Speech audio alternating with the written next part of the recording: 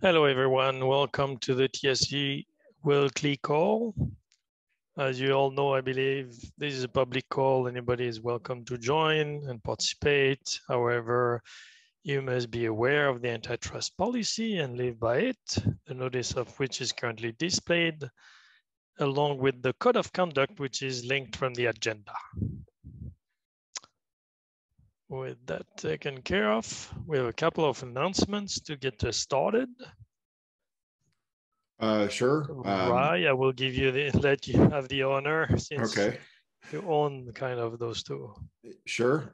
Just a reminder that we're always looking for content for the Dev Weekly newsletter, and if your project is doing something cool, and let us know. Just leave a comment on the wiki page, and we'll make sure to get it in there. The second item here is we have two macOS hosted runners for GitHub that I'm using to prove out stuff. One is Intel and one is M1. The Intel one is currently plugged into Aroha. They report that it is much, much faster. We are using the M1 Mac with Solang to produce Mac LLVM builds. If you would like to experiment with this or work with me on this, reach out to me directly, and let's see if we can get like one or two more projects to prove this out.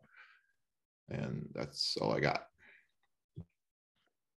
All right, thank you. Any questions on that point, maybe?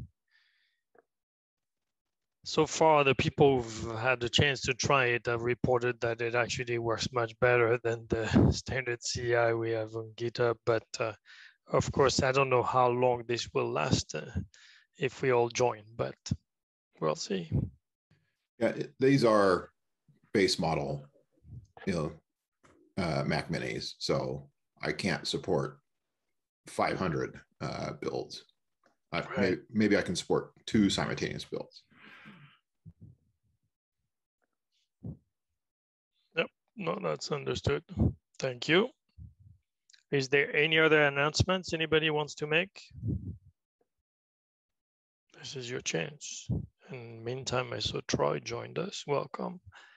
So we have a full house. All right, if there's no other announcements, then we can move on to the quarterly reports. We got 2 new reports submitted. It was like yesterday, so I know not everybody may have had a chance to look at them. I think there is one point that is worth discussing. They reported that they are not compliant with the common repository structure. And what I find interesting that might be worth discussing is, Sean basically said, well, we're not compliant and don't intend to be because we have different, choices we've made. And I was wondering, it seems to me that, we have like 3 options. We can ignore it, let it be. We can say, oh, okay, their choice is not unreasonable. We should revise our definition to allow for that variation.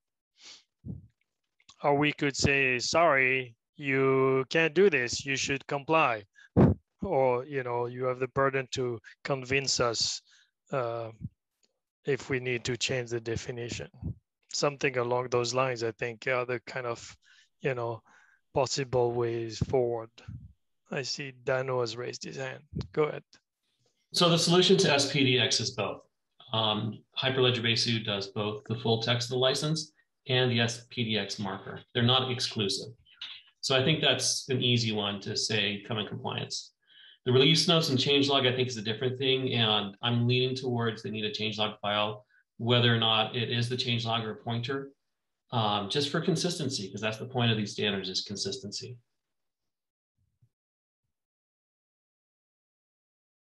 All right. Anybody else?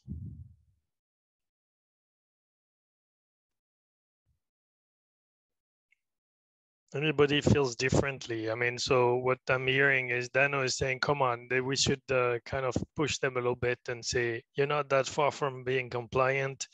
The SPDX headers can be added, and the release knows like, get over it, just comply. Just to be compliant, to stick to this idea of having a common repository structure. We can, so I mean, for now, you know, I wouldn't necessarily, you know, frame it into some kind of like order from the TSC to comply, but I would continue, you know, discussion with Sean and say, try to negotiate a little bit and understand if there is not, you know, any legal room, any room there for them to come along, right? And I see Arun responded.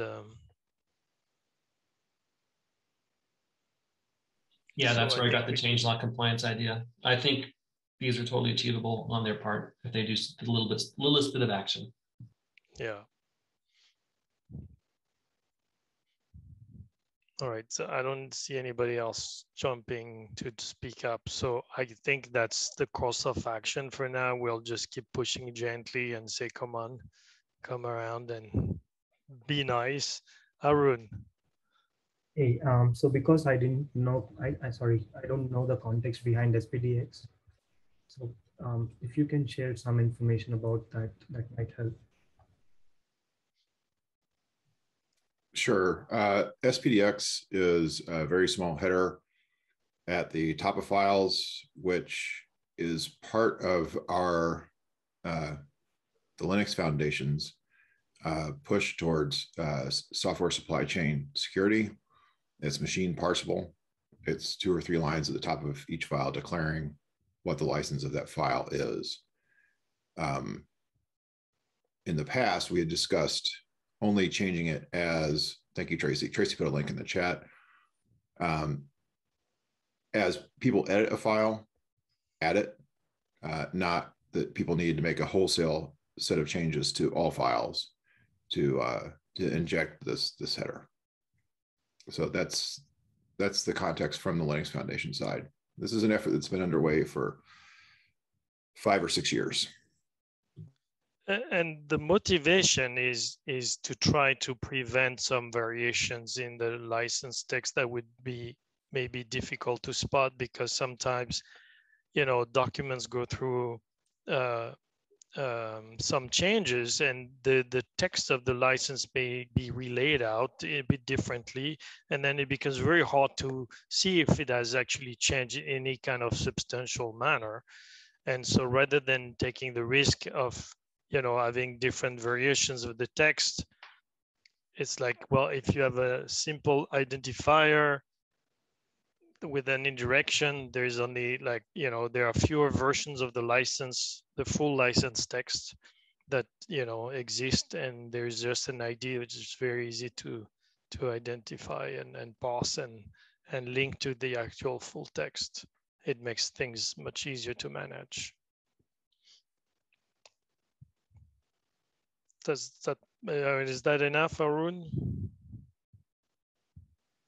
Sure. So I'll read through this SPDX doc, the website that was shared. So I wanted to understand if it was pushed from Hyperledger or if it was from somewhere else. So the context that it came from Linux Foundation and that it's been pushed for the last 5-6 years, that gives me some information. And coming to addition of headers, I like the idea that Dano put in, that the Besu project currently follows. It basically follows both the structures, so it should be fine. And it's again only for newer files that it is being mandated, not for the earlier parts of code, so it should be fine.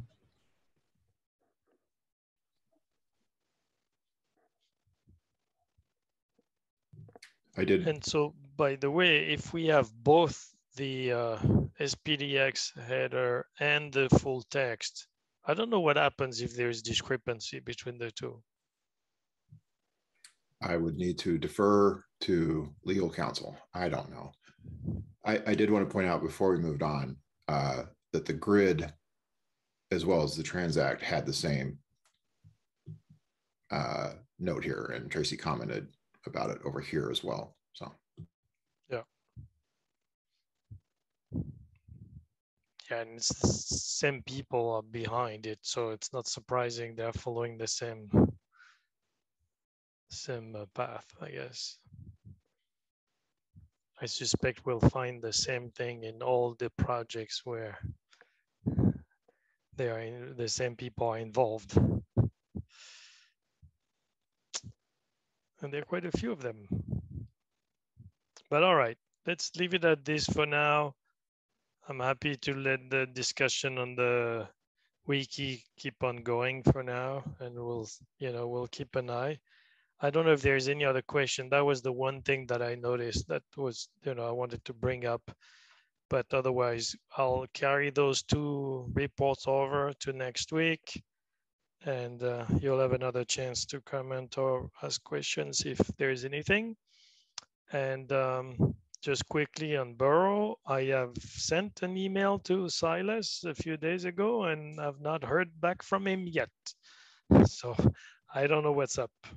maybe is there? I mean, I haven't looked at Burrow. I don't know how active Burrow is. Is this is this a project that we could consider putting in the state for that we put Quilt in, which I can't remember the name. If it's dormant.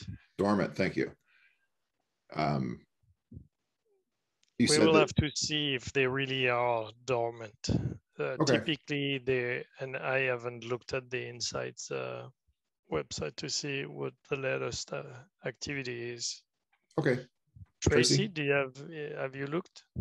So GitHub shows that the last merge request was put in 21 hours ago. So that's what I expected. They do work on this code. It's really, their main project, but yeah, I mean, it looks like it's a little slow, but there is some stuff happening. So typically, we'll hear back from Silas and they'll send us a nice report eventually. We just have to be a bit patient. Okay, thanks for looking into that, Tracy. Yes, thank you. All right, anything else on any of these reports?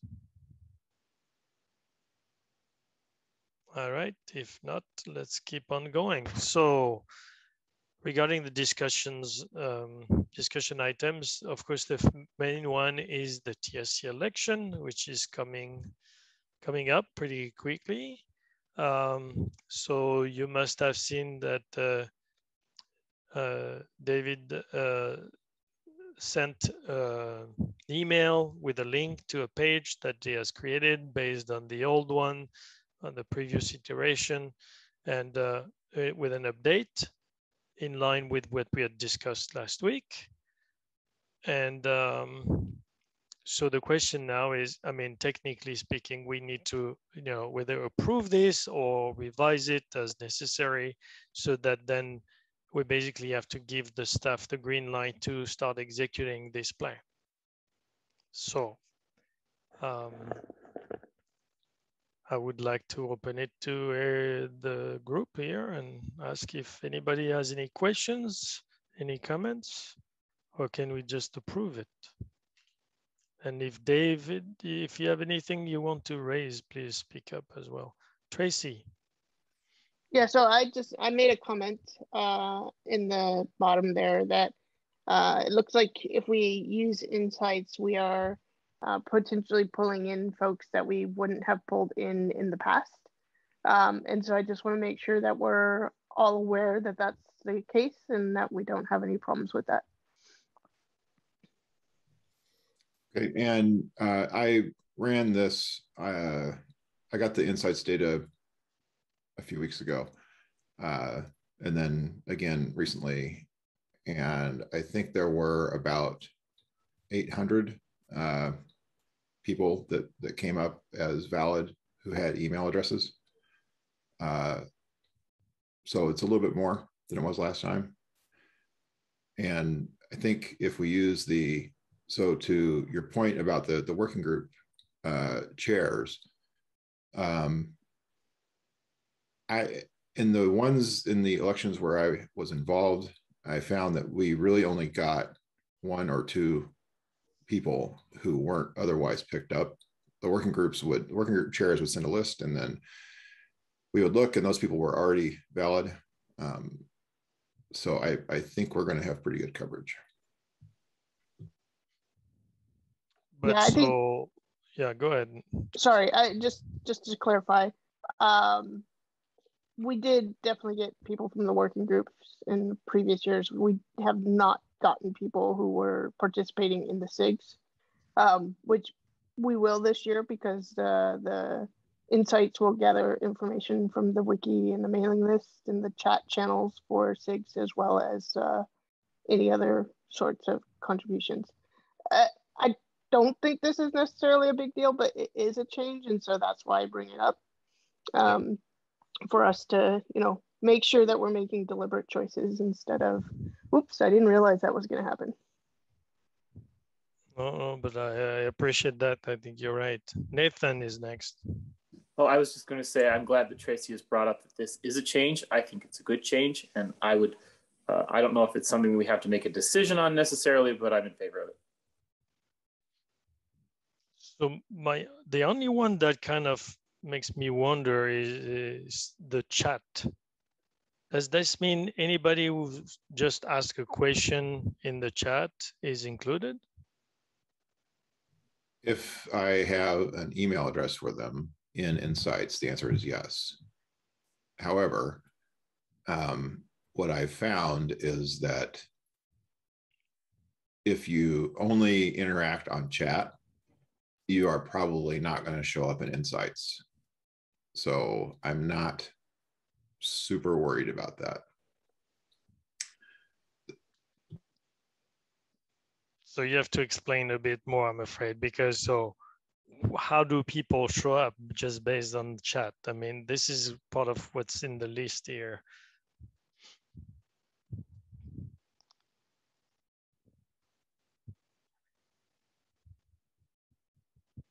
I mean, honestly, I don't really care. I'm happy to include everybody, but it feels kind of like, fairly far from the initial target, which was technical contributors. So this is how they'll show up. So they show up as a source of Rocket Chat. They have a username. There's no email associated. There's no organization associated. So they basically won't show up if I filter by email. Now, if this person had done something else, made it git commit, they would show up. All right, but so that means, in fact, if all they've done is being in the chat, they're probably not going to show up. Right. They would have to go through extraordinary effort to show up, to only work in chat and have an email address associated with their profile. There's a way to do it, but I would be shocked if anyone did it. If the person has asked, and so the other one, I guess, is the mailing list, and I see Hart is on the queue. Hart. Oh, hey, I was just wondering, like, do we really think that these people who have asked a question once are actually going to bother to vote? No, I don't think so. I agree with you. That's why I'm like, well, it doesn't really matter to me, but it's just, you have to acknowledge that's a pretty, it's pretty far from the initial target. That's all I meant. And so back to the mailing list question. So if I have asked a question on mailing list, for sure you would have my email address, I guess. And then I would be included. I'm pretty sure the answer is yes.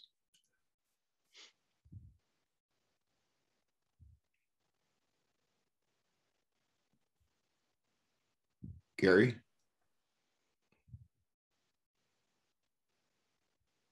Oh, sorry, I just unmuted because I go to my phone, and so I'm just going to mute on off my phone because I don't have whatever. Okay. You don't have anything to contribute. It's all right. No, but so are we cool with that? I feel the same. It's like, well, so somebody shows up on the mailing list as some random question, and now they are involved in this. You know, funnily, it doesn't bother me. I don't know that they will bother voting, so I can live with it. But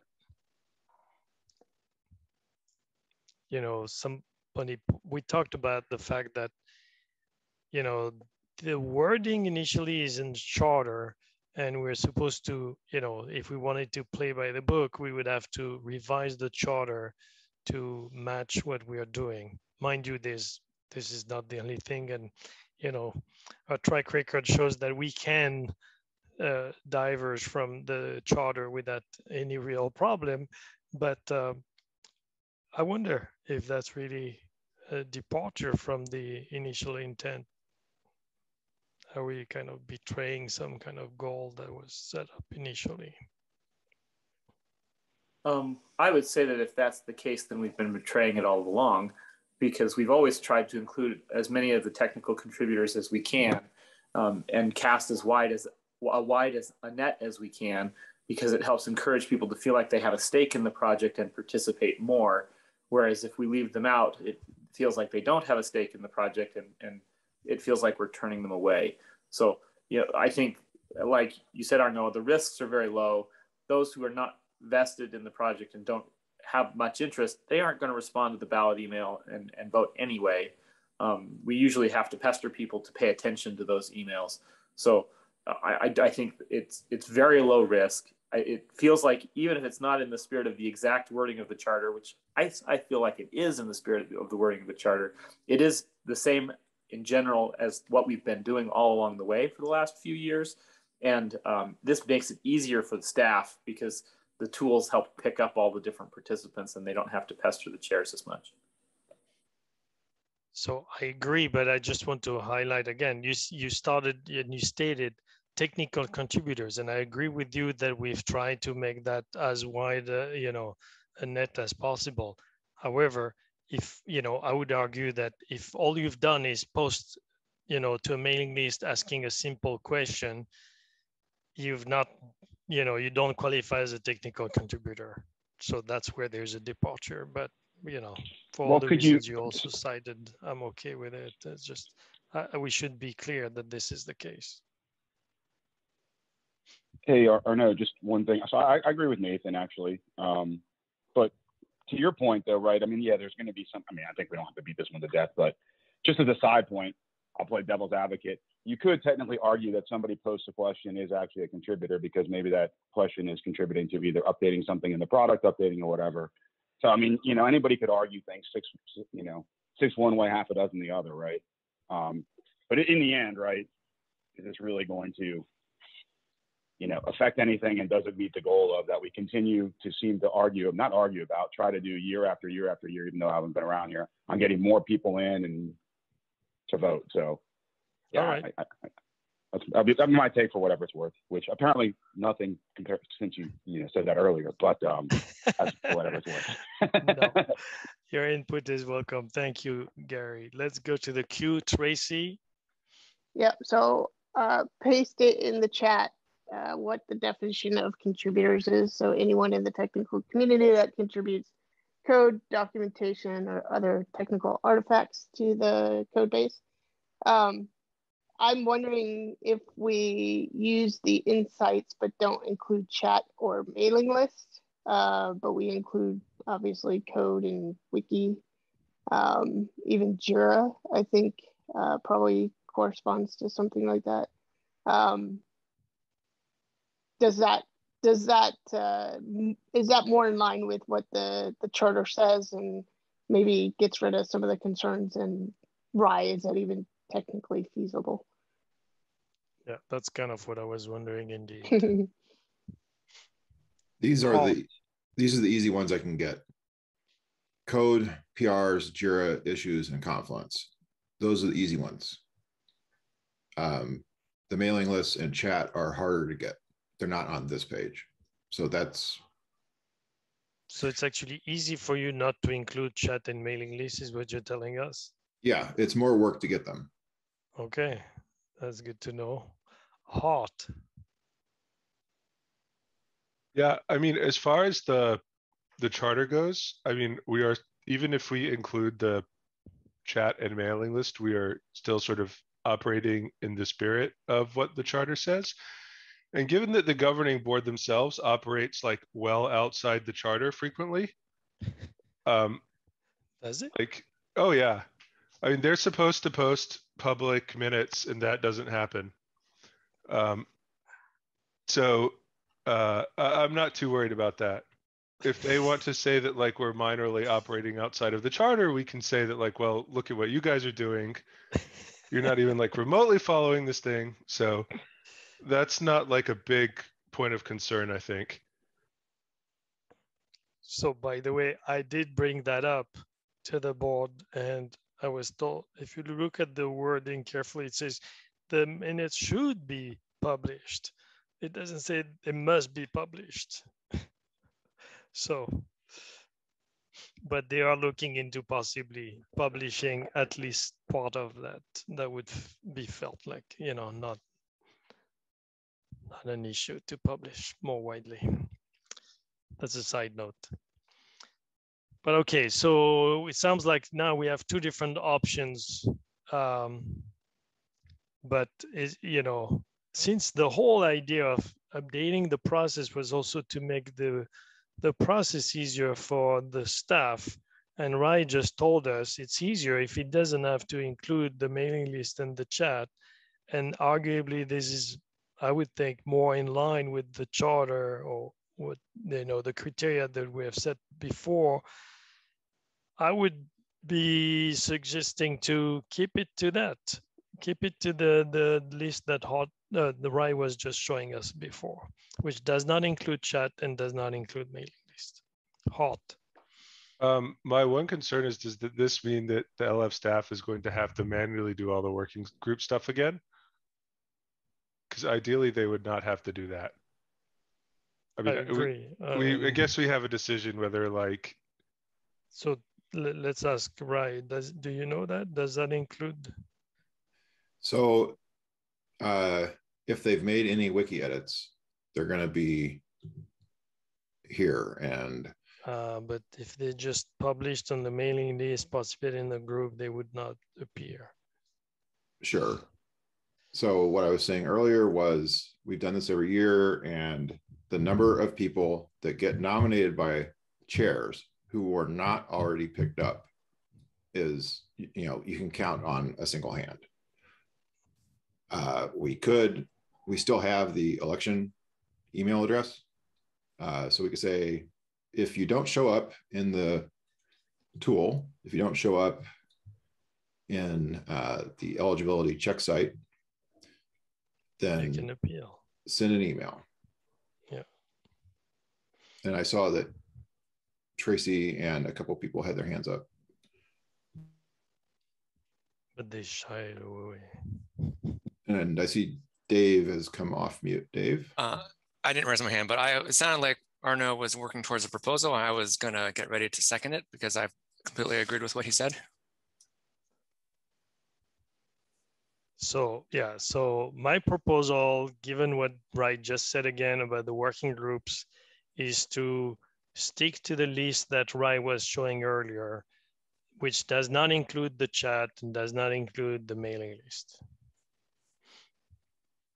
I would second that proposal.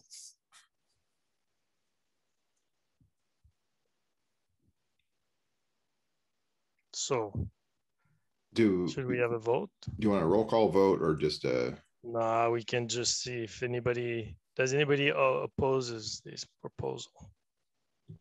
I think we should have everyone give a yay, nay. We don't have to do a roll call, but I think we should make everyone at least say yes. Yeah, but I can start with the oppose anyway, right?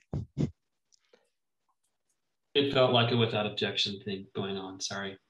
No, you jumped the gun there. I just meant to do it the other way to make sure, you know, if anybody objects already, I was interested to hear it.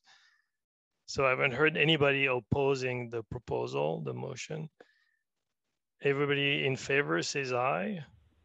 Aye. Aye. Aye. Aye. Aye.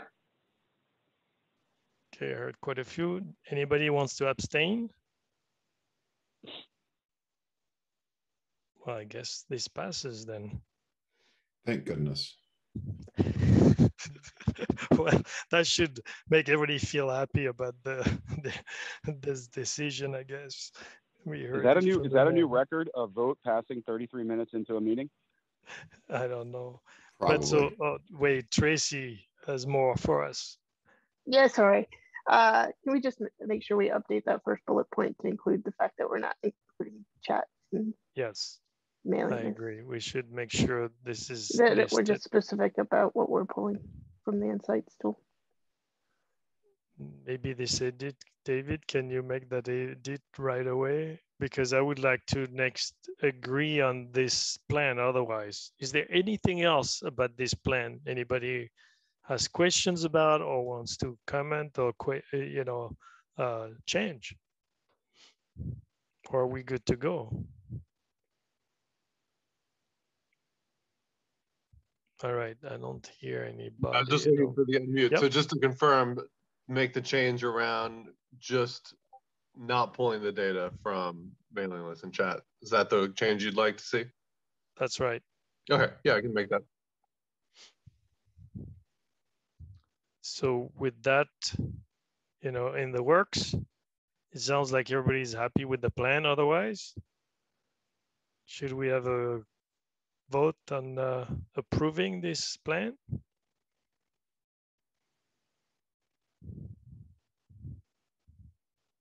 I second that. All right, thank you. All right, everybody in favor says aye. Aye. Aye. Aye. Anybody opposes the motion? Anybody wants to object?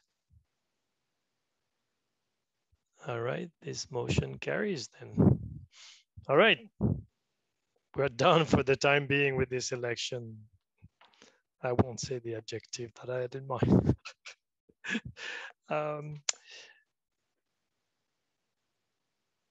So yes, let's move on. So the staff will start executing this plan and we'll see what comes out of it. If there's no problem, we don't need to get involved again until, the end. So let's move on to other topics. We have quite a few other topics still in the backlog, and there's one that Arun actually asked me the other day to bring up if we could. So I wanted to take the time we have to look into this. It is about creating a contributor experience working group. So where are we at? Arun, do you want to give us a kind of update on where we stand? There was quite a bit of discussion a while ago, and this thing has been lying there for a while. Right. So this was to evaluate or see how best experience a new contributor would get when they start contributing to Hyperledger projects. And so there are few hurdles that new contributor faces, but the idea was to bring them up as and when those things happen. And meanwhile, there are also multiple SIGs and working groups who are trying to collaborate across each other's. They're trying to get together and then create, for example, a workshop kind of event where new contributors can get used to the community and then contributing terms, all those aspects. So the idea was not to put any structure around such informal get-togethers that are happening within the community. Having more structure would lead to people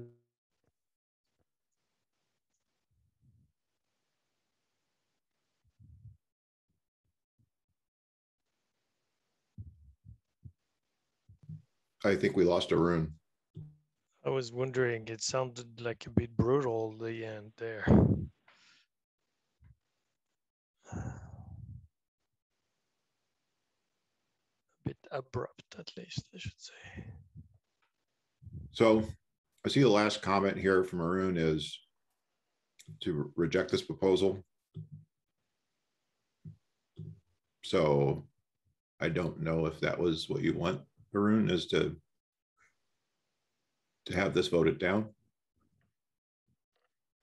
Yeah, so what's interesting is, he's not saying we shouldn't tackle this issue. He's saying the working group is not the right venue. And I think I would agree with this. So for those who may not remember, who don't know, the difference between working groups and task force is that task force are short-lived and they have a specific goal.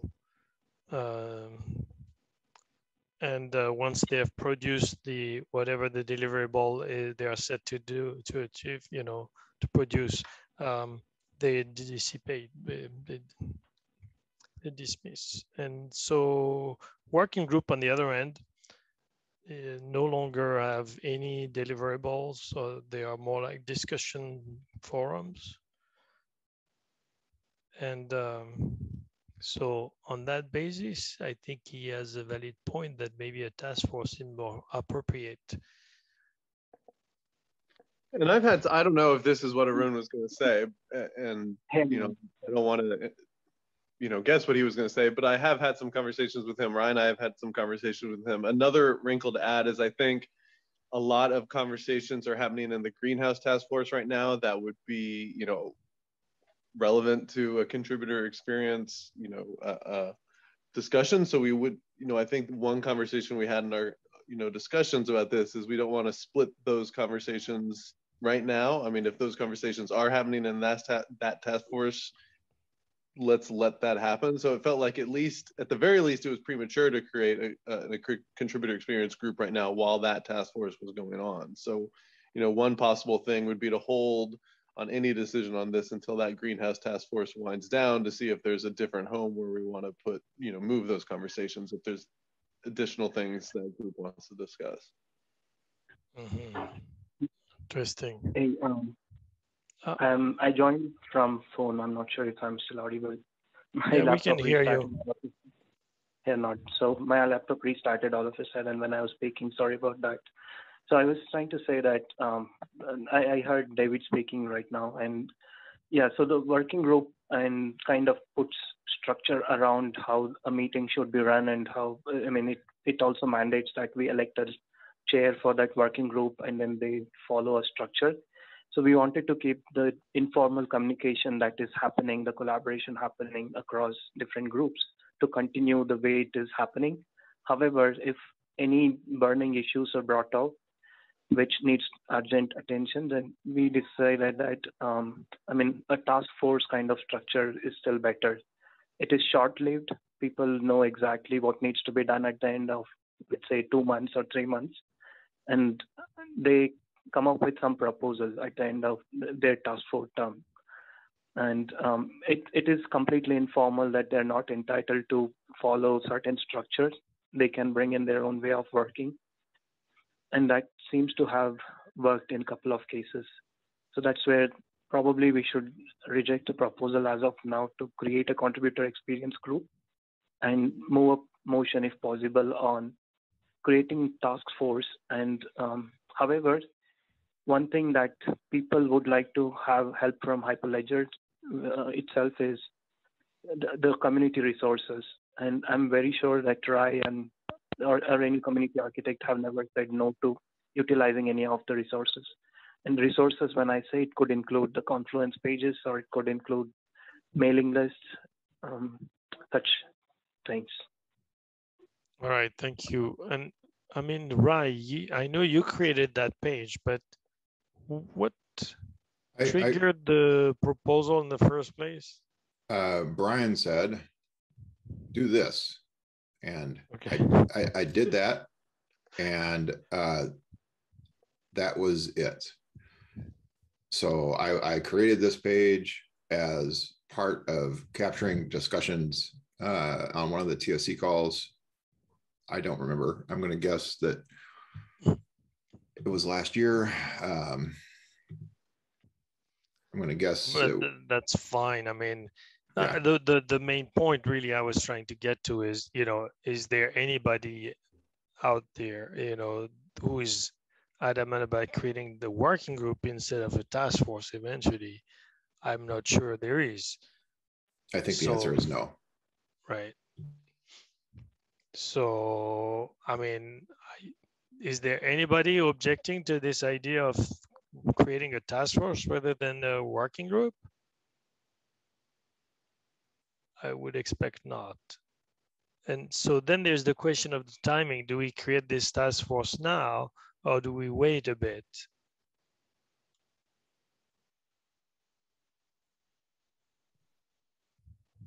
Did we lose Arun again? Yeah, he What's the dropped difference off. between doing it now and waiting, Arno? Yeah, Oh, what's Arun. the reason for waiting? No, Hart I is mean, on the queue. Gary can go ahead. He was talking. Oh, sorry. I should have just said I raised my hand. Sorry about that. I was just going to say, what's the difference between, what's the concern about doing it now versus later? I guess I just didn't understand. Apologies if I wasn't clear, but I mean, my 2 cents on the difference between doing it now versus doing it later is we could fracture conversations that are naturally occurring already in the greenhouse task force. I mean, if that's where the conversations have happened, I wouldn't necessarily want to, you know, say, no, you can't have those conversations here. You need to move them over here. Got you. So you're saying we delay you're not really saying that. I got it. You're saying that we may not need this because it's probably may already be happening organically somewhere else. I got it. I mean, it'd be interesting to hear from somebody on the TSC who's been going to those greenhouse task force calls, but a number of things related to contributor experiences are coming up in those conversations naturally, just because how we structure the greenhouse is part of the contributor experience, right? So I don't know if Helen's on the call, but I know there's been conversations about how do we take this information about the new greenhouse, for example, and improve the entry points for a new contributor, right? And to me, that, you know, improving the onboarding experience for a new contributor is very much a contributor experience discussion, and that's just organically already happening in that forum. So I wouldn't want to say, no, you can't discuss this there. You have to go to a different meeting at a different time, you know. Right. No, I think that's a valid point. Hart is next. You're on the task force. Yeah, I've been going to these meetings. And I guess my question was, is there someone who's driving this like working group / task force? I mean, I don't really think it matters whether it I think it can start as a task force, and if the task force decides that it should be longer term, then their like recommendation can be it should be a working group, right? So I think that's like a totally fine thing to do, is if they say that like this should be ongoing, it should be, you know, we can accommodate that. Yes, to address the point on the greenhouse task force, it is affecting it is discussing in a lot of the contributor experience. But I guess is this working group or task force going to be focused on sort of the new contributor experience or like the old contributor experience? Because the greenhouse group is mostly focused on new contributor experience. Yeah, but I think that's the idea. And so I think basically the way forward is pretty straightforward, in my opinion, is that we say, okay, we're not going to create this working group. We're going to say, hey, if you're interested in this topic, just join the greenhouse task force. Although, and by the end of the greenhouse task force, we'll have to decide whether we're done or if we want to create a new task force that's specific, you know, specifically focusing on that aspect. That would be my proposal. I don't think we should just, you know, say no to this proposal and not give any pointers, because we would be missing, I guess, the intent Brian had to asking Rai to create this, was to not lose this, you know, entirely. So we have to have some kind of pointer to, you know, the resolution's got to be, we don't need to create this because the discussion is happening in that task force. And then when that task force ends, you know, if needed, we can create another one. Does that sound reasonable to everyone?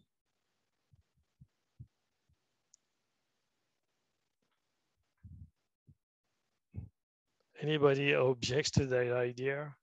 We can make a motion, but. Okay, since nobody objects, let's make it official. So I will make a motion, which is to not create the contribution experience working group, but defer the discussion to the current greenhouse task force. And when, like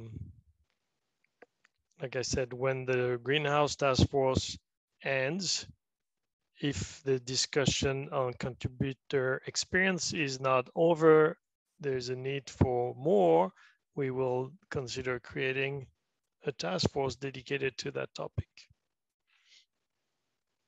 We can do a quick vote.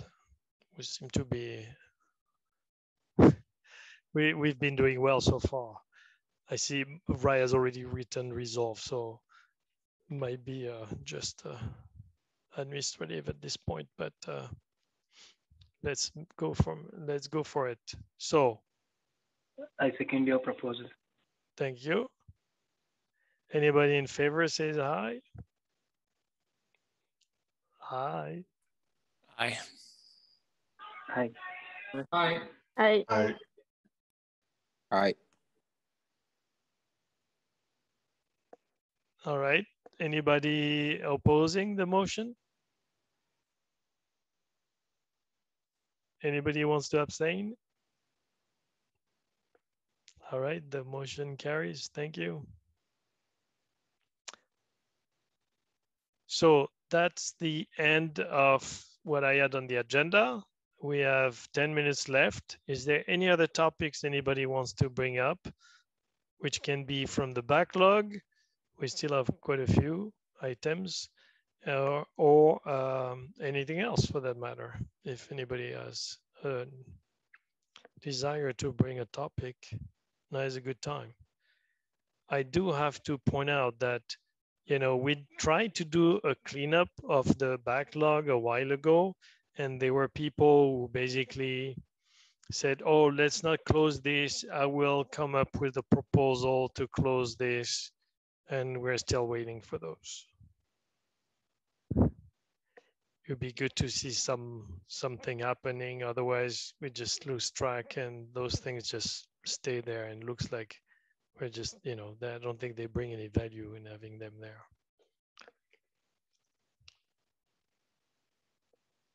Is there any issue? Oh, Arun, please. Hey, thanks, Arnaud. So now that we are discussing an open item, so I observed that in repo linter, we are saying, hey, it's not mandatory that you implement a repo linter. So, which is fine for project. Like, how do we govern the repositories in such a case, right? So having seen so many repositories at a Hyperledger level, and how do we confirm that all the projects are running fine? So do we still need to have a mechanism through which either the staff or the TSC can identify and notify those projects, hey, you know what, you claim that everything is fine, but we observed this discrepancy. Maybe you forgot, or maybe it was because you assumed something else. So you may need to fix that. So, what I'm trying to suggest is, do we still need a mechanism of identifying those, automated way of identifying, just given the number of repositories that we are having currently? So the status quo is that, you know, we tried to use repo linter, as you know, and it didn't work out well. So we decided to forgo that and not make it mandatory.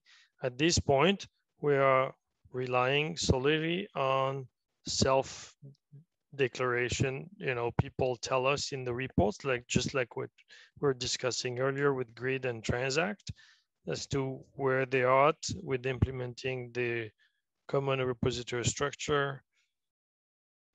And that's it.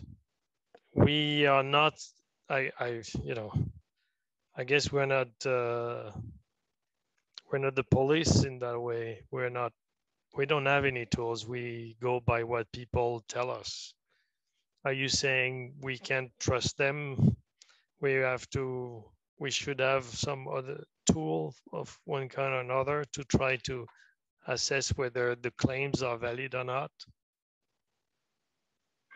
And I understand it may not be like, you know, that they are trying to screw with the system. They may just not realize they are not compliant. But right, let's go with that assumption that they're not trying to spoil the system, that they're just forgetting to do something, or maybe their understanding is a little different from rest of the people. So let's go with that understanding. And actually, I agree with you and I disagree with you, and because it had multiple statements in it. What I agree upon is that we as a TSC should have a governance mechanism. So it is fine, we trust the project, but we should still have a mechanism of governing it. And where I disagree is, so, I mean, I don't know if you want to term it as policing, but I mean, I feel that's a responsibility of TSC rather than calling it as like being police of all these reports. I mean, being police of all these things, right? I consider it as a responsibility than terming it other way. I understand where you're coming from, but I think there's a real technical challenge, which, you know, unless you have a solution to, we're going to be stuck with the status quo, because it's not like we gave up. We didn't want to try. We did try at least RepoLinter. So if it's not RepoLinter, it's another tool.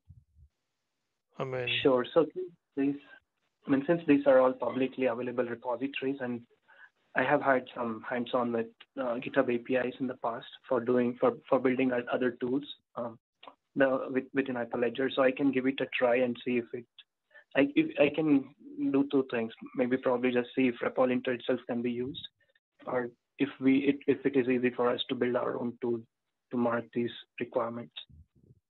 I can give it a try. Is that overkill? Sorry, I raised my hand. Anybody else? Thank you. Sorry about that. I can't see. It's all right. Is it overkill? I mean, at the end of the day, right? Half of these things were designed to have a more common experience so that people could contribute to repositories in a similar fashion, right? If I recall, on many of these, that's not like the badging and the other stuff, right? But so, like, yeah, projects can. Look, if we have automation, that's great. I'm always good for automation, and I would say you warn people, right, or whatever, right? But at the end of the day, right, if users start complaining, if somebody starts contributing to multiple repos and like, hey, why isn't this one standard or whatever, that seems to be like more than us having to be the audit police on this stuff. Anyway, just my 2 cents. Again, looking at the intent, unless I'm missing the intent of why we were trying to do this in the first place.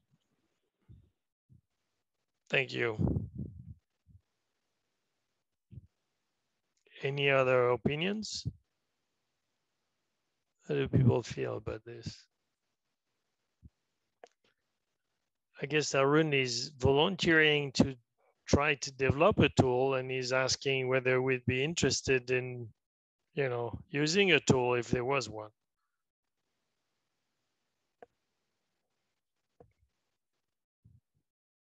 Right, and we don't need to really ask projects to do anything. It would all be centralized, that we just get a report at the end saying that, hey, these are the repositories, this is missing these things.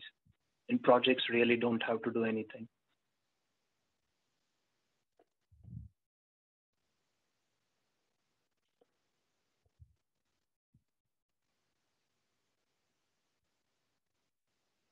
Well, so I don't hear anybody or see anybody jumping saying, yeah, this is a great idea. So maybe this is not where you should spend your time, is what I'm getting from this.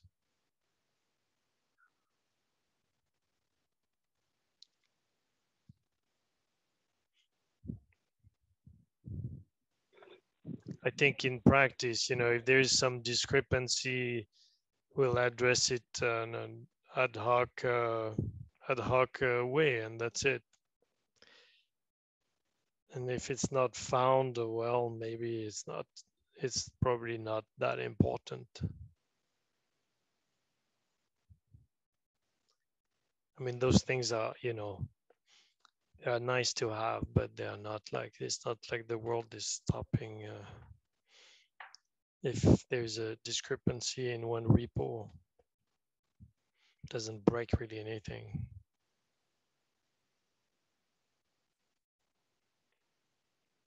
Anybody who wants to say otherwise or has more to say on this? Okay, I don't see any hand up. So that's what I take from this, Arun. Okay. I suspect it's not the answer you wanted, but that's the answer you got. Sure. So yeah, it's kind of ambiguous statements that we are making. At one hand, we are asking reports to be meant, the quarterly reports to have this information. Hey, are you following these structures? Because we mandated it through some decision-making process. And now we are saying it's fine to break them.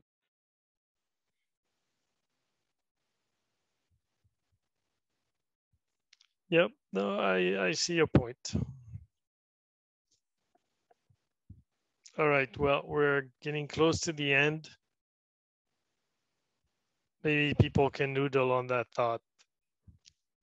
I'm happy to close the call on this. I do want to point out there was the badging. I think I feel bad about that one, but you know, I know we spent quite a bit of time. Dano in particular spent quite a bit of time developing the badging proposal.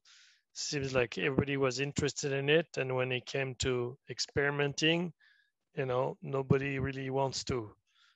Dano is the only one that I know of who's actually done so, and we will have to try and make a decision on whether, okay, this was again something we thought would be nice, but the reality is just adds more work that people are not willing to do.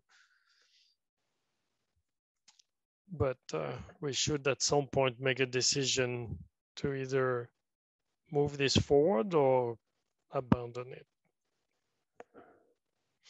Anyway, it's not for today. I just wanted to bring it up because when I look at the, you know, at the backlog, this is the most glaring one to me. That's like, oh yeah, we really ought to close this at some point in one way or another.